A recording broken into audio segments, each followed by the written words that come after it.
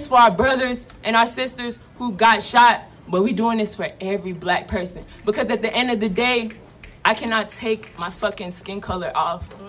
I cannot mask this shit, okay? Everywhere I fucking go, I'm profiled whether I like it or not. That ain't right. Like, I'm looked at whether I like it or not. So hello and welcome back to my channel. This is Christy King TV. I just had to do that because like that's how I mostly sign in. But today has been a long day for me and I had to do this video. Why? I had to shoot this. But yesterday I was just on my bed till about 3 a.m. in the morning and I was just scrolling and looking at a lot of things. Today we've lost another wonderful, strong black woman, Oluwatoyin Salau. She's Nigerian and her name means God deserves the glory. Yeah, and I just see so much strength and beauty in her blackness. I've been going through her so I'll try to like put everything inside and be able to talk to you people through this. I've been going through her page and I have seen like, somehow I want to ask like where were all her friends? If you see me looking here, it's because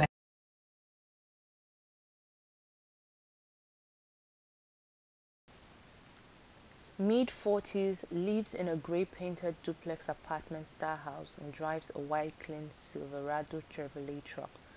This shows that this person was like, maybe had some money, he was rich. And then she goes on to say, anyways, I don't know, like when you hear anyways, it's like something by the side. I was molested in Tallahassee, Florida by a black man this morning at 5:30 on Ridgeview and Park Avenue.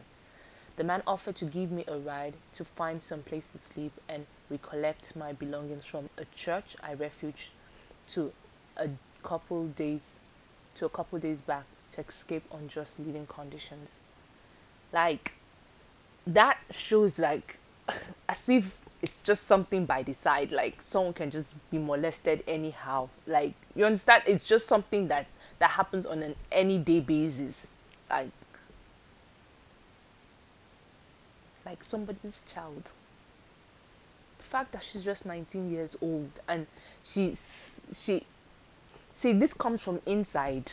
She speaks like this means that it is just a mess. And you wonder, this is why I say like those people around her, what happened?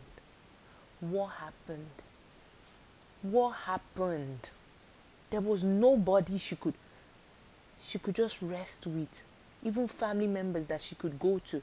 I understand even out here, of course, like most times you're living away, maybe you're living away from your family, but the fact that nobody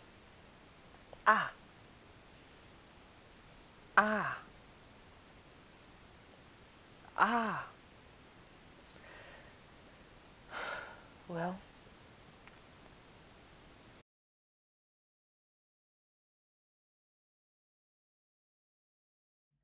and I'll keep saying her name, Oluwatoyin Salau. I will keep saying your name. Like the fact that she was in the front lines, she was fighting, she was doing the best she could. This was a 19-year-old young woman. This was after she had been sexually abused by the same black men we were fighting for.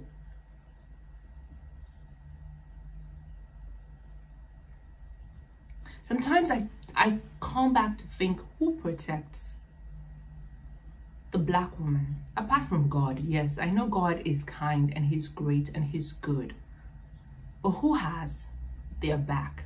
Who is there for them? And you wonder why, like, they have to be strong, why they have to raise their voice sometimes. It's because of the woman has to protect herself.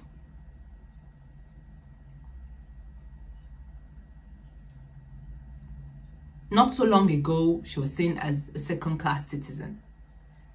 And now she's allowed to vote, but she's still black. So somebody looks at her uniqueness and her wonderful voice as being angry all the time, and her trying to show her opinion with so much strength is, oh, she's bitter and she's angry. And it just brought back that sometimes, yes, you're fighting for something, right? But also being able to protect those people that are around you is so necessary. Like, being able to love and show that love to those people around you is most necessary. If we could love and appreciate those people that are closest to us, check on them more often. Even like yesterday, I just had to check on some people that I have not spoken to in some time, because yes, this quarantine and coronavirus sometimes just make me don't want to talk to anybody. Just want to be on my own. Just want to lay and just sleep. Most of the time I'm like that. In fact, I mostly don't talk to so many people. I'm mostly just inside and just like with myself. I love that quietness. But what if something happens? Who's that person that's checking on you every single day? And I just had to reach out to some people that I might not even really want to talk to sometimes, but just not be selfish.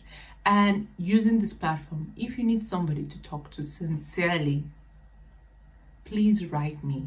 My email is going to be in the description box below. Please write me. Let's go back to Oluwatoyin Salau. We doing this for him. We doing this for our brothers and our sisters who got shot, but we doing this for every black person. Because at the end of the day, I cannot take my fucking skin color off. I cannot mask this shit, okay? Everywhere I fucking go, I'm profiled whether I like it or not. That ain't right. Like, I'm looked at whether I like it or not. That ain't right. First of all, I want white people to realize their fucking privilege. Yes, ma'am. No one can look at you and tell anything about you unless you give them that information. Wherever the fuck I go, I'm profiled. Look at my fucking hair. Look at my skin, bruh. This shit, I can't take this shit off. So guess what? I'ma die about it. Yes. I'ma die about my fucking skin. You cannot take my fucking blackness away from me. My blackness is not for your fucking consumption, nigga. It's not. It's not.